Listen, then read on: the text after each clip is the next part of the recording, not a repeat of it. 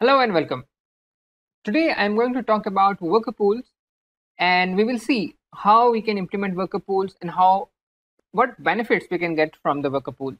So let's understand we have a number of tasks. Let's say we have task 1, task 2, task 3. We have the number of tasks here listed, and we want to apply some logic, some actions, and then that action will produce a result.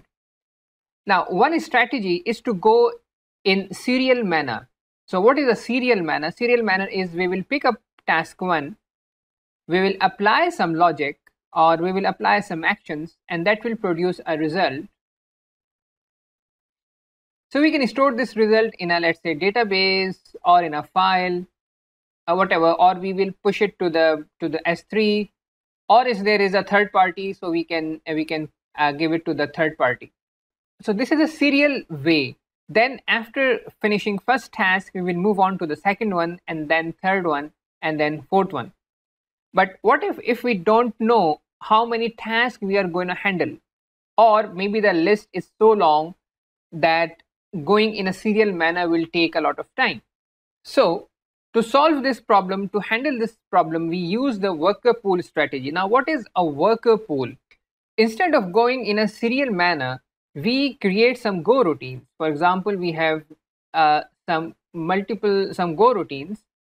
Let's say we have these 4 Go routines: Go routine 1, 2, 3, and 4.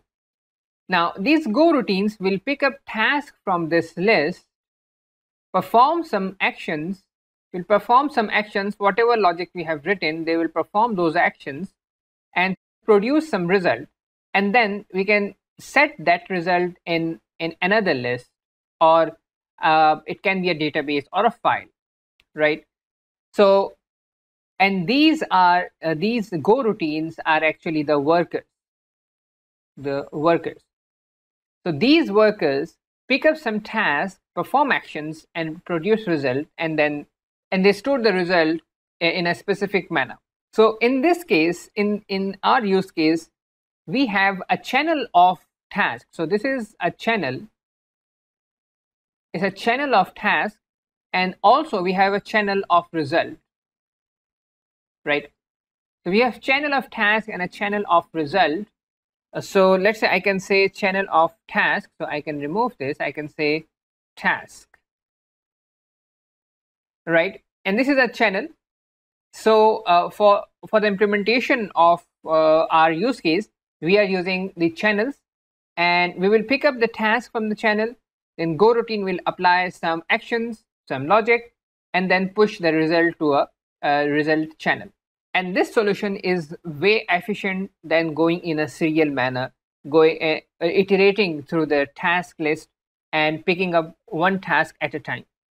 So now let's implement this using Golang.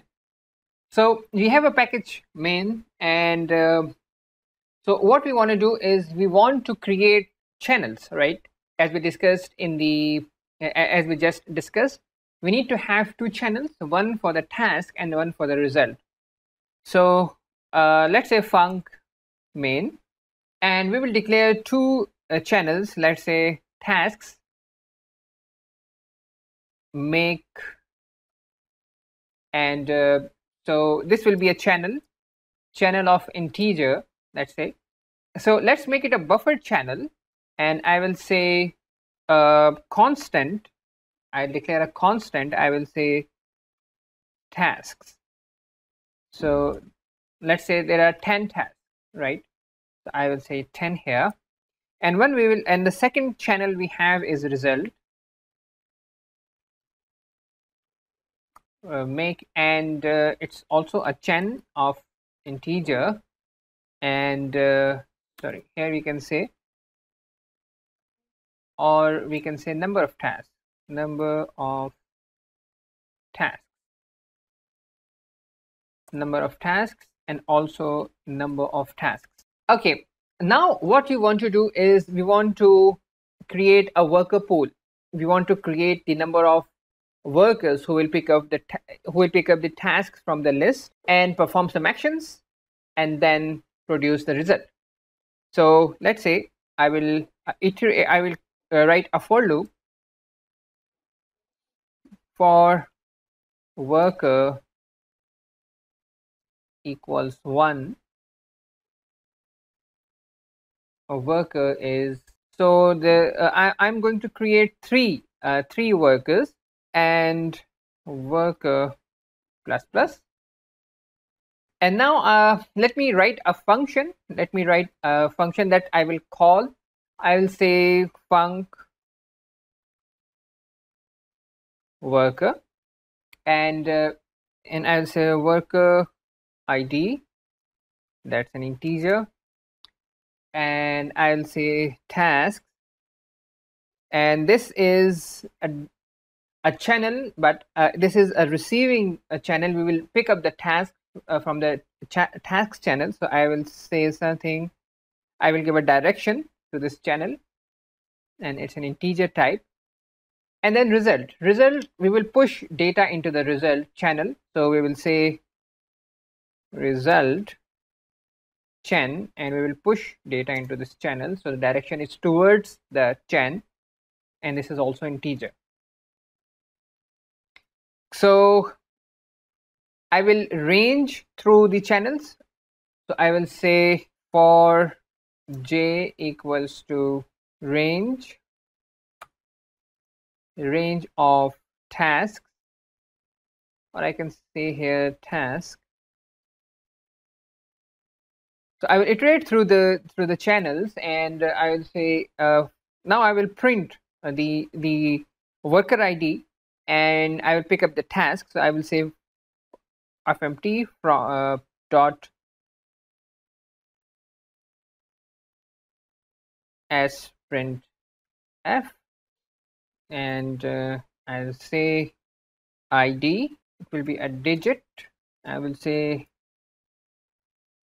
worker 1 or 2, whatever, has started working on task, and I will say digit.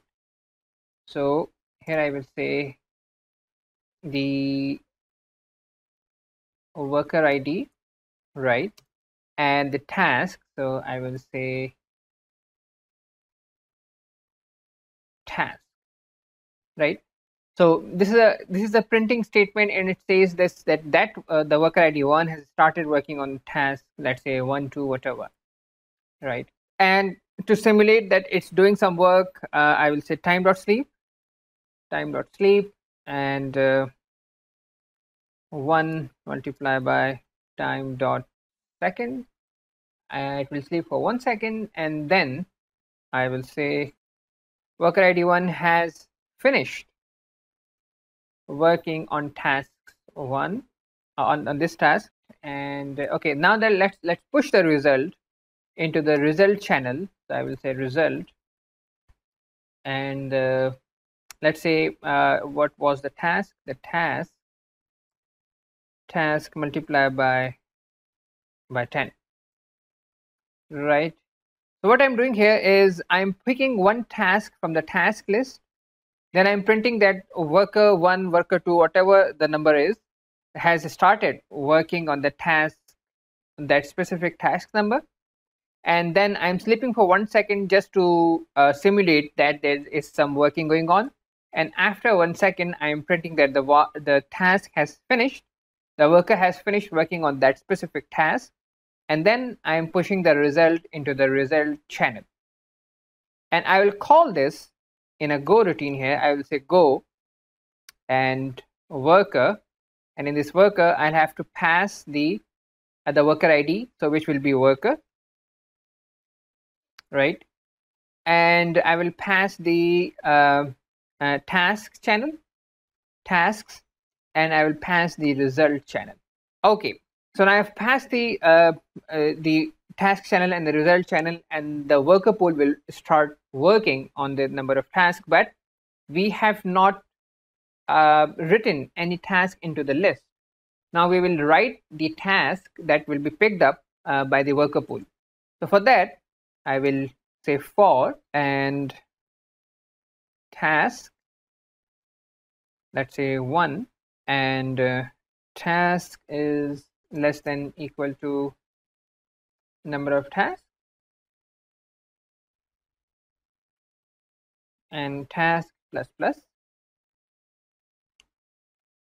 And now I'm going to add the tasks to the tasks. So tasks, and I'm going to add task. Okay, so I'm putting at the numeric numbers into the tasks channel. Okay, so now we have tasks available for the worker pool to pick up the task and work on that. And we also have the worker ready. Now we need to print the result. So for that, we have to iterate through the result channel. So for that, we will say for result equals 1, result is less than equals to number of tasks, which is 10, and result plus plus.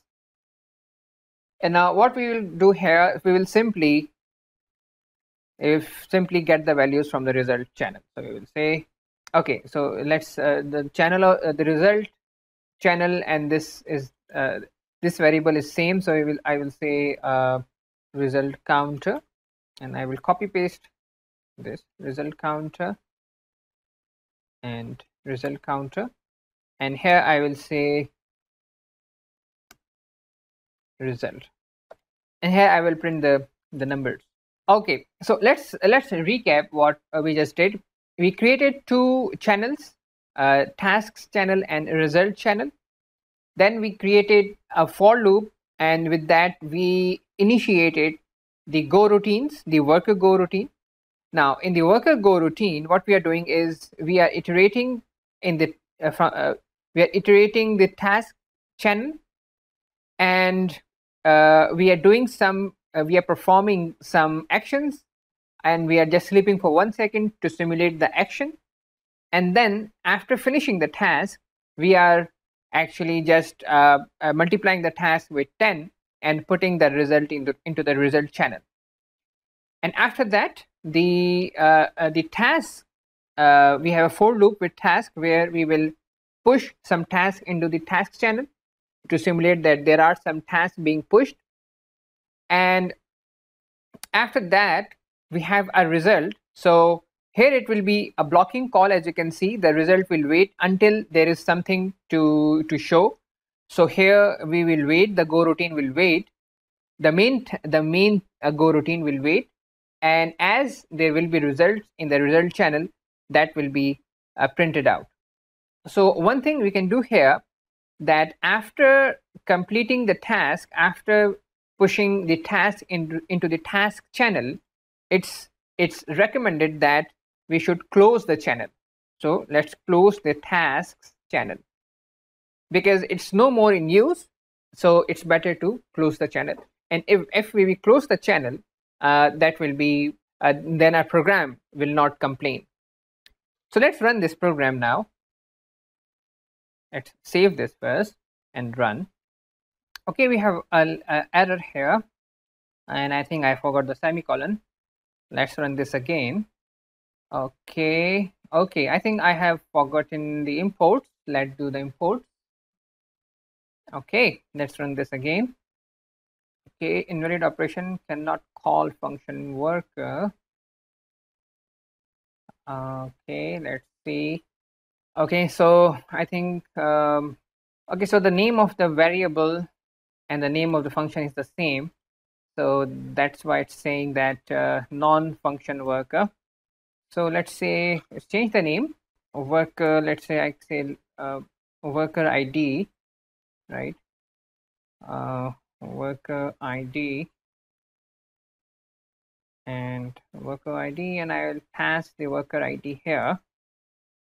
This makes sense. Let's run this again. Okay, it has worked, but there is no result. So let's check why it's not printing any result. So for some reason it's not, sprintf is not working. I'm not sure why. So I replace sprintf with printf, and here I will add the new line. So this will be a new line then. And the same here, I will add new line, and here I'll say print f. Let's run this. Okay, now it seems like it's working. Okay, so the first was the worker 3 started working on task 3. Worker 1 started working on task 1. Worker 2 started working on task 2. Then worker 2 finished on task 2. Then worker 2 has started working on task 4. And worker 1 finished on task 2. Worker 1 has started working on task 5. As you can see, different workers is picking up task from the tasks channel, or you can say from the series of the tasks, and working on it, and then pushing the result into the result channel. So, and this is how we can handle where we have a series of tasks, a series of operations we need to perform, and we don't know how many tasks there will be. So we can use the worker pool to handle such kind of cases. I hope this will be helpful for you, and thank you.